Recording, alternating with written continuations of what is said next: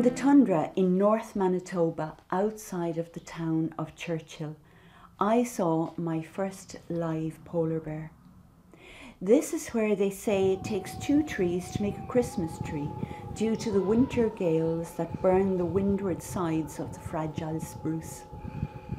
It's day 3, early morning, and we're already jolting along in a huge tundra buggy, scanning the horizon for the creamy white of even one bear.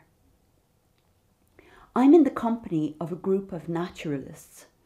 While they search for the perfect photo, I dream of line, shape, pattern and colour, all the elements that will make an interesting painting. There is a moment when we approach an oasis of aubergine-coloured willow bushes and we see the back of a prone white figure. The driver cuts the engine and tension fills the truck as cameras are lifted, focused, and everyone is trying not to explode with excitement. We're as close as is possible to see the hairs of its coat and the coal-black eyes slowly open. The round shape of a female's head rises above the bushes and watches us. With the first flurries of snow, a memory comes out of the Arctic sky, gently at first, then tumbles down the stairs of so many years. It lands on the 4th step of my childhood and settles like the quiet world within a snow globe. I'm standing behind my mother, inside the front door.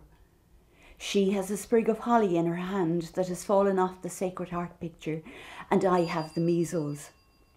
As she opens the door, the snowflakes blow in onto the lino, and the postman hands her a bulky brown paper parcel tied with white twine. She puts her hand into her apron pocket and takes out a half-crown, the Christmas box. She hands it to him. They exchange greetings. Bye. And he is gone. My father said that Christmas began with his birthday on the 26th of November. My mother said it began on the 8th of December when the country people came to town to do their Christmas shopping. Christmas began for me when the parcel came. Every year that parcel came from my Auntie Tess in England, and every year the Queen of England came with it, stamped in several images across the front, and written in my aunt's handwriting on the side was "Old clothing, personal belongings."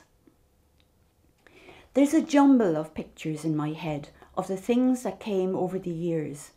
Hand-knitted socks, willow pattern plates, a tiny jug with a hole in the bottom of it, and jelly babies, but this year it's different. There's a jacquard waistcoat, a pipe with a packet of tobacco, a wraparound black coat for the opera, and a child's pea green jumper. Stuffed into one of those green sleeves is a small package wrapped in a tissue. It's hard in the centre.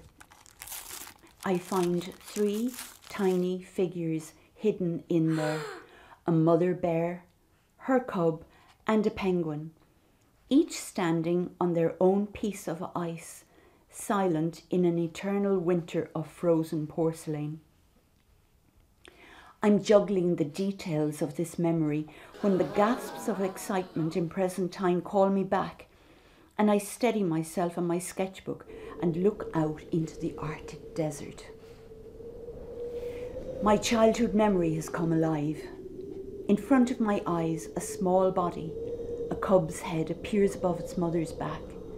Mother looks to the left, turns, looks at us, and leans over onto the other side, deliberately and slowly moving 4 massive paws in the air. Baby is missing for a minute, but soon its head is seen nuzzling into its mother's belly. In a concerted effort of accommodation, the cub finds its milk, thrusts and pushes, and then there's a visible relaxing of the smaller cream body. Mother with her left paw pulls her offspring closer and nurses it while sitting. In that space between thoughts where dreams are born, I want to call my mother, talk to her and remind her of the parcel. I want to tell her about the real bears and the magic out here in this far off place with the pea green sea. But time has passed and many tides have washed the shores of Hudson Bay. She is beyond phones and spruce trees now, having travelled outside of time and beyond the moon and stars. She lives in her own world, far from the Arctic Circle and the concerns of the ordinary day and night.